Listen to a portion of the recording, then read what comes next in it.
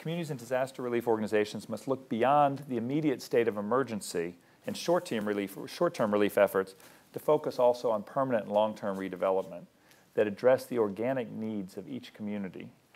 This includes rebuilding with future disasters in mind and incorporating mitigation and risk reduction into any reconstruction efforts. According to the World Bank, a dollar spent on preparedness saves $7 on response. Second, communications between relief organizations is imperative, particularly in urban settings, and systems need to be further developed and refined to ensure coordination among the various groups providing aid. Third, we must establish clear processes to deal with the lack of documentation and unclear land tenure in developing countries to remove barriers to assistance that lower-income residents desperately need.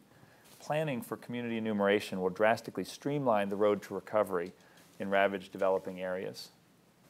And finally, policymakers will focus on enabling families to return to those homes that are structurally sound, on developing programs to help families fix homes that can be repaired, and on planning for the reintegration of many families whose homes have been destroyed, but who inevitably want to return to be near family, community, and work.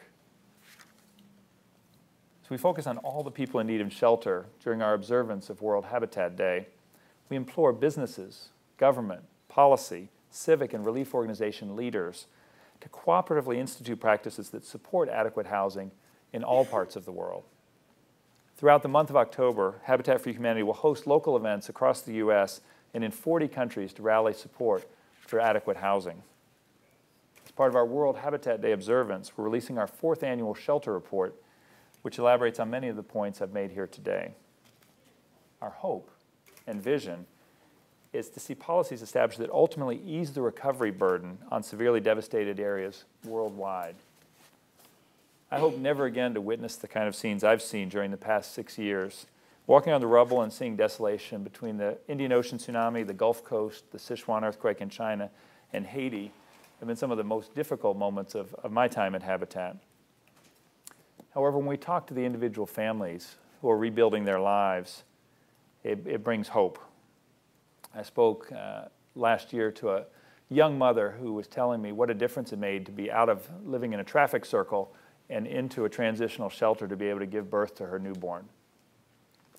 And it's just heartbreaking to see how many people are still living in horrific conditions. But the difference decent shelter can make to a family's chance to rebuild. Scientists tell us we can expect an increasing number of disasters in the coming years. So we have to find ways to help and to engage generous people all around the world who are eager to respond to the tragedies that befall their global neighbors.